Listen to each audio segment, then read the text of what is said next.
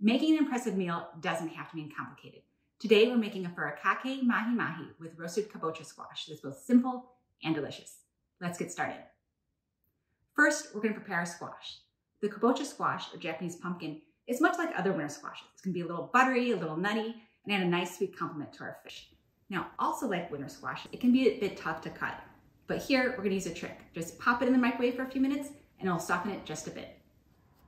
Once our kabocha squash is softened, we're going to cut it into wedges. First, we're going to cut in half and remove the seeds, then make wedges that are about 1.5 inches thick. Once we have all our wedges, we're going to put them in a nice big bowl and toss them with a few tablespoons of olive oil and some salt and pepper until they're nice and coated. We're going to put these wedges in a 400-degree oven for about 30 minutes. Halfway through, just flip them over. Now that our squash is roasting, we can prepare our fish. And here's where we pull out our secret weapon, the furikake. Furikake is a Japanese rice seasoning that comes in a variety of flavors. Here we're going to use norikomi, which is one of the most widely available.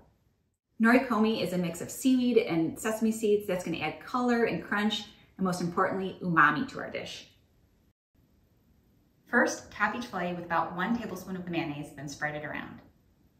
Next, sprinkle each fillet with about 2 teaspoons of the furikake.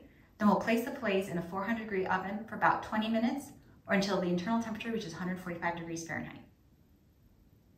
Our mahi-mahi is out of the oven, so all we have to do is plate.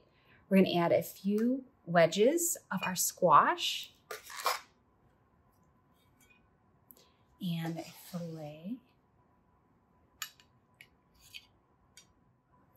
and a garnish of green onion. I hope your guests enjoy this just as much as mine do. Let's dig in.